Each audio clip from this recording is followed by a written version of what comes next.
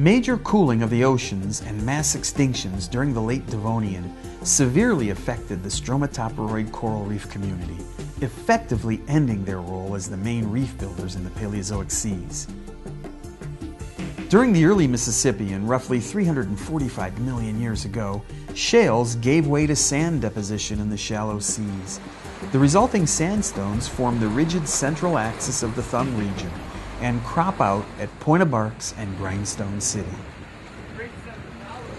The stratification and fossils in the scenic rock outcrops in the Marshall Sandstone at Point of Barks provide evidence for a shallow marine nearshore environment with sand waves and migrating dunes, and they comprise the northernmost tip of the Thumb. The same rock unit at Grindstone City was once quarried for the production of some of the best millstones in the world.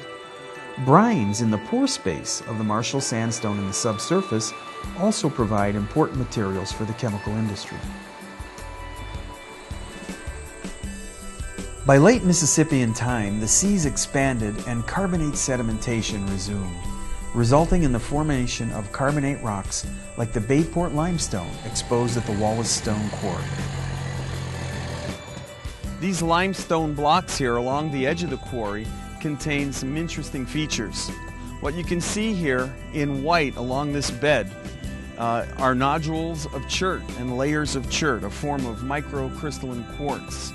It's significant because these deposits were mined by native people all the way back to Paleo-Indian times, and it was used for making spear points and other tools.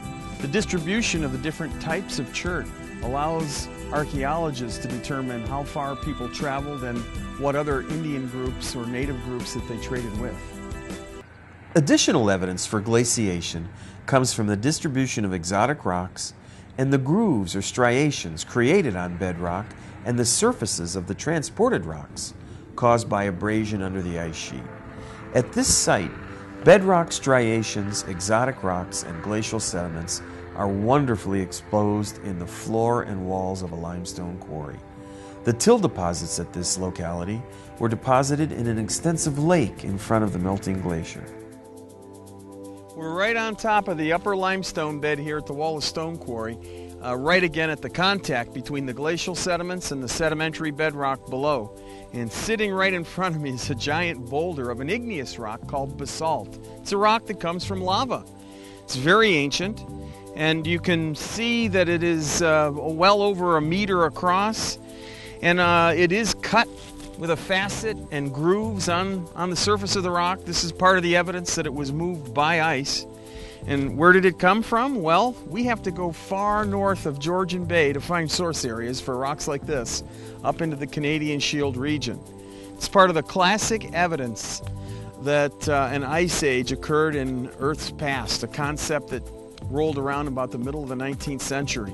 Here we've got this giant out-of-place boulder, or erratic, within glacial landform and glacial sediment fabrics with the grooves and striations cut on it. Conclusive evidence of glaciation in this region. This map of surface sediments shows the distribution of moraines, related glacial sediments, and in blue, the old glacial lake deposits and beaches that surround the Port Huron moraine near Cass City. The Port Huron moraine rises above the glacial lake plain, marking a point where the ice front stood 13,000 years ago. In addition to lakes, massive multi-channel river systems fed by glacial meltwater also formed in front of the glaciers, depositing sheets of stratified, well-sorted sand and gravel, an important source of aggregate for building materials. This surface sediment map shows where major outwash drainages occurred, with particularly thick deposits forming in the seams that develop between the receding ice margins of the Saginaw and Huron lobes, as is well illustrated